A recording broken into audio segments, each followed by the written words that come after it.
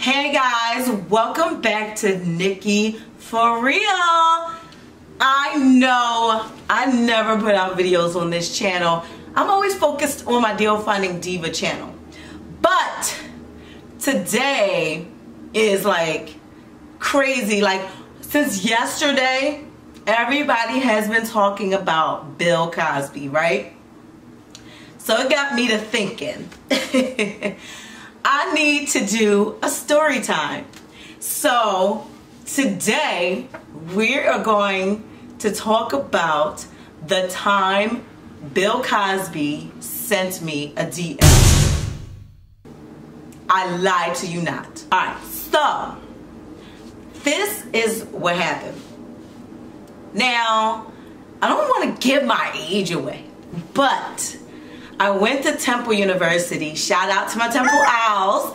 I am a Temple University grad, and my graduation year was 2004, okay?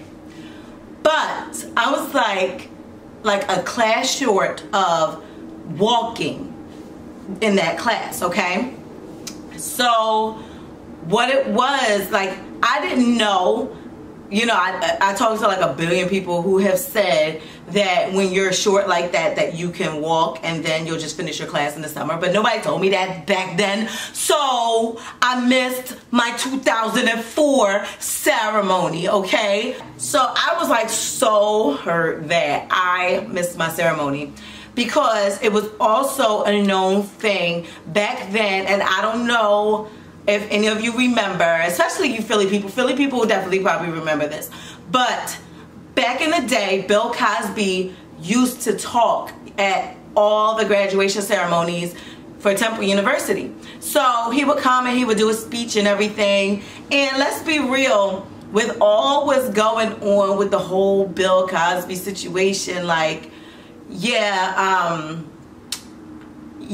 like he back then was America's TV dad. Like, everybody loved him. Like, forget the fact that now he's being sentenced to 3 to 10. 3 to 10 is a long time, especially when you're 81, okay?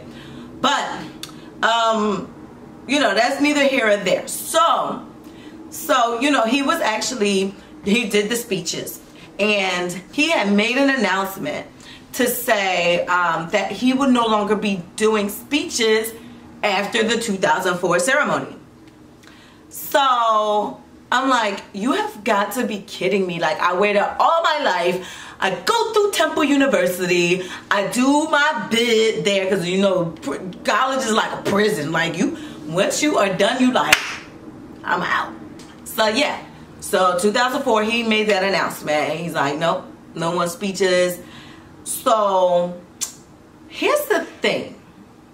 When we hear about the stuff that went on, you know, Andrea Constant and everything, because you know, she was a Temple University employee, right?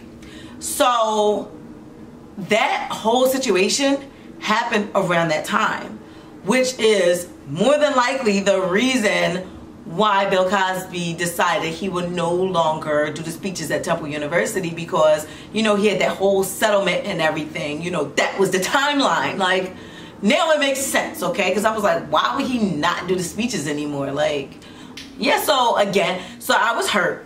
Now, before Facebook, and here I go telling my age again. Before Facebook, everybody knows what the poppin' social media site was. What was it?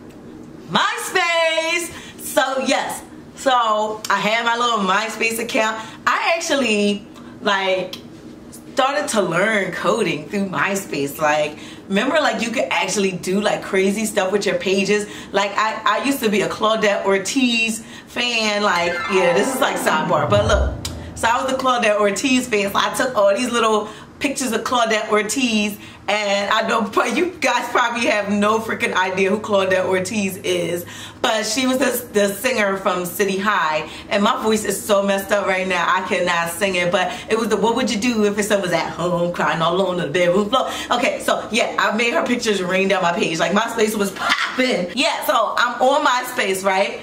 And then it comes to my attention that almost said Bill Cosby Oh my God. Bill Cosby had a MySpace page. So I'm like, oh my God, I'm like such a fan, because this is, think about it, this was the point where we were realizing like we don't have to write fan mail anymore. Like we can literally message the celebrities and stuff that we love. Okay, so yeah, so I see Bill Cosby has a page, and I was like, let me send him a message. So, you know, I get on there, I type 65 words a minute, so I got to type it. And I sent him a message. Comment down below if you want to guess what Bill Cosby said to me, like before I even get into what he said, you know, what the conversation was. Yeah, so I messaged him. Basically what I said was, you know, I'm a huge fan of yours, and I, you know, like I was really looking forward to you doing the speech at my graduation, and unfortunately, you know, I won't be able to walk this year. I'm not walking until 2005. You know, but I'm so sorry I missed you. I'm so upset about that. So little did I know, he must have really read this, Jordan, right? So I'm like, you know, when I go in there, he responded pretty fast. Like if I remember right, like he responded like within a day. So his response was not what you probably think. His response was actually, I wish I would have kept this so I could like read it directly. But the response basically said, don't stop your education. Continue educating yourself. Just because you get your bachelor's degree, it's not time to stop your education. You might want to continue your education, type of thing. So what he sent to me was an inspirational message. So I don't know what y'all thought I was gonna say, but Bill Cosby was actually inspirational. Now, did I take his advice? No.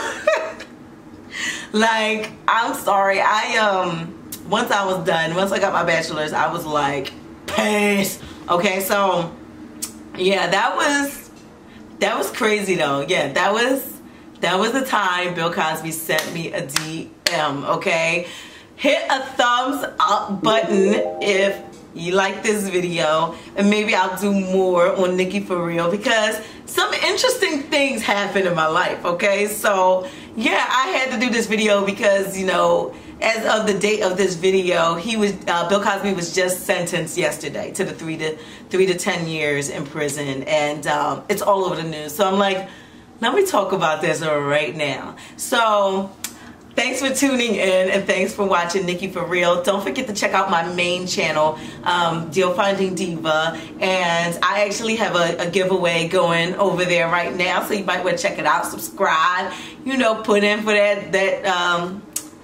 that giveaway. So yeah, thanks for watching, and I will see you guys. Bye. Round and round again. Power to change anymore.